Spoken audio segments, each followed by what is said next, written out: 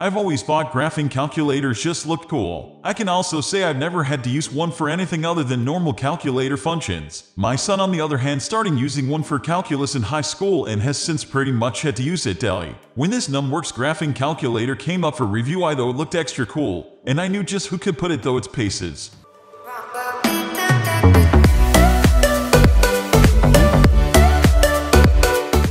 In case the NumWorks Graphing Calculator's name didn't give it away, it's a calculator with graphing functions, Python built-in, and a very user-friendly navigation scheme.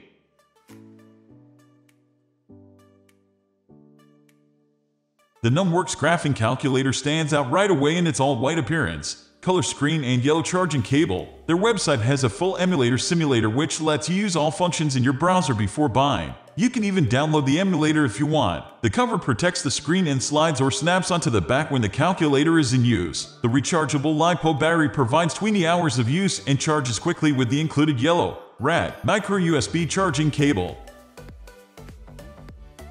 As with any rechargeable product, the first step is to plug it in and top off the charge. Connect the micro USB connector to the port on the calculator and the USB end into a power source. The cover slides off in either direction and then can be left off or snapped slid onto the back during use. To do this, you'll need to go to numworks.com update and create a NumWorks account where you'll be able to connect your calculator to your computer and run the update using a web USB compatible browser like Google Chrome, Chromium, or Edge. The update only took about 30 seconds after recognizing the calculator. You are also able to skip this if you've got urgent calculations to do, but the updates are worth doing. There have actually been 24 updates since August of 2017 addressing bugs, refining features, and general improvements. Here's a link to the version history. Very cool to see this level of detail.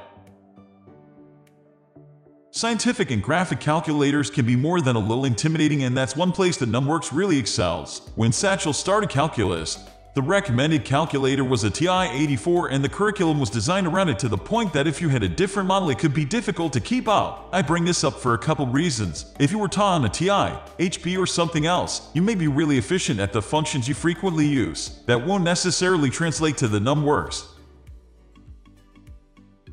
In a structured course environment, high school and up, it's possible a specific calculator may be required to streamline instruction. It does, however, meet all requirements of the ACT calculator policy and is listed on the approved calculator list for all College Board tests, including the SAT, AP, and SAT. Out of the box, the on-screen menu and hierarchy just feels familiar, which helps in navigating to find functions easily via the arrow and OK keys. Satch found it super easy to just start using the NumWorks right away. The navigation is clear and literally helps you find the functions you're looking for. The color screen is easy to read and very vibrant. When I asked him to compare the NumWorks and his TI-84 Plus CE, or at least describe how they are different, he pulled up the settings screen for each. This contrast alone speaks volumes to me, as it would put me squarely in the NumWorks camp. When he went to update the software, it asks to make an account and at some point asked for some additional information including school. He noticed that all the schools seemed to be elementary through high schools, which kinda confirms the state of how entrenched the TI and similar solutions are in the higher education system. As for running functions and actually graphing,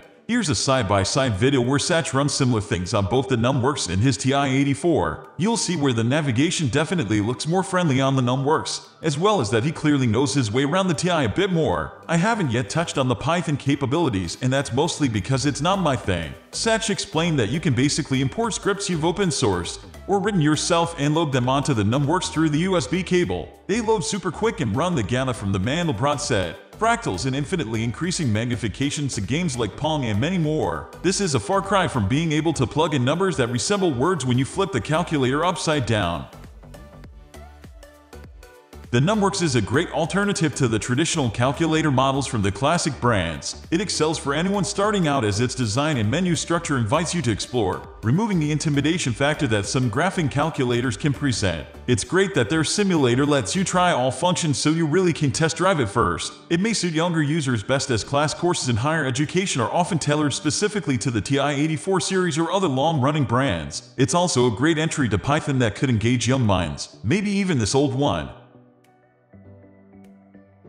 We are going to end this video right away. If you have any query or information to share, please leave a comment below. Thanks for watching.